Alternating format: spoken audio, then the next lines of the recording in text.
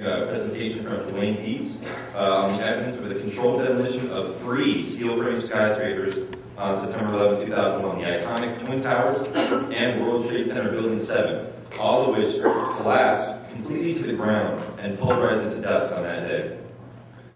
Joan B is a retired NASA engineer and one of the leading members of architects and engineers for 9/11 Truth. So without further ado, please give a round of applause for Joan B.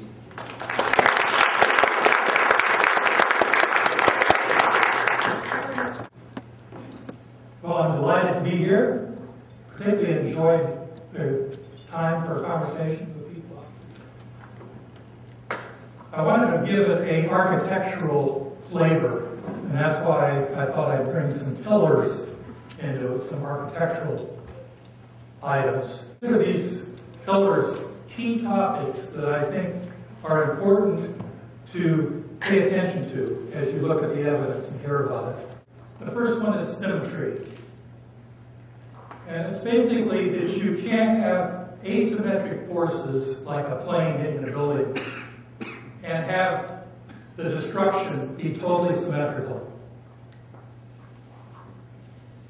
Kind of an easy concept. The second one,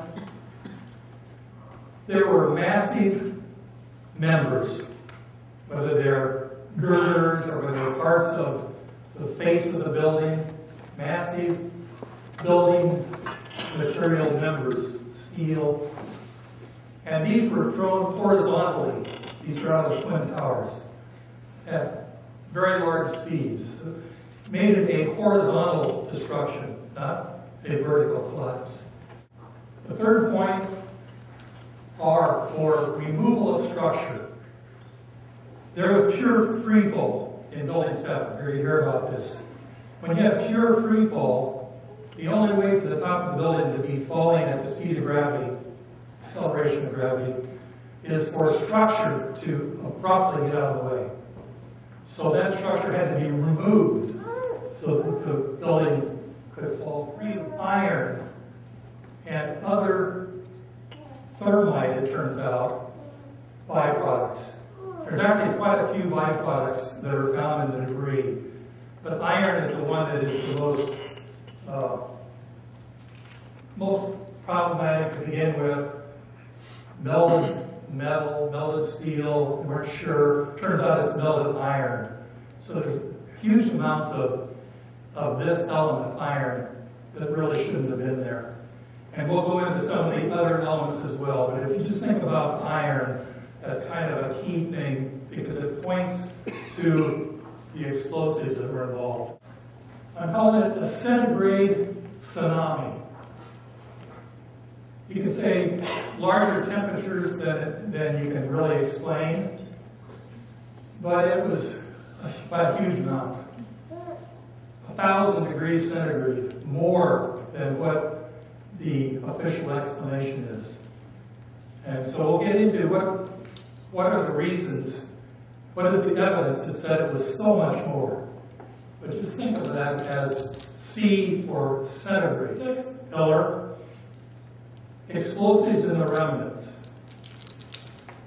actually in the dust. Turned out to be unignited explosives. It turned out to be military-grade explosives, very high-tech. So each one of these pillars,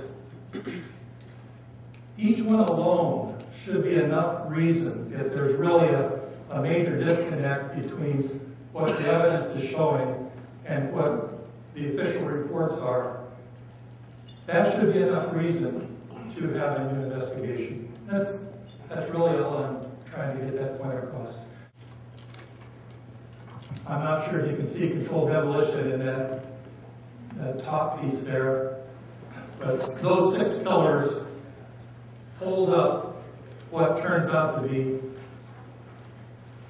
what actually happened, controlled demolition. I picked the order of the pillars, starting with kind of the largest concept first, the symmetry of the whole thing, and kind of marched to smaller and smaller things. And we got to the 6th one, we were looking at the nano chemistry there. In do is remember that word, smears. If anyone has trouble with that word, maybe if we rearrange the letters a little bit. Maybe you can remember that. I think the 6 pillars provides a guide to narrowing in on what the key issues are. And so when you hear people talking about whatever it is they're arguing about, just think to yourself, is that a topic that fits within my suggestion? And I would say it's not really that complicated. I think the argument that it's just too complicated, as we heard in the beginning, I think as more people understand, they know the key points, and they can see how that makes sense, that they can kind of counter people who say it's too complicated, and just say, well, no, it's not. And go ahead and make your arguments. With that, the crimes pillars, I'll invite you to listen to our panel, and we can answer questions.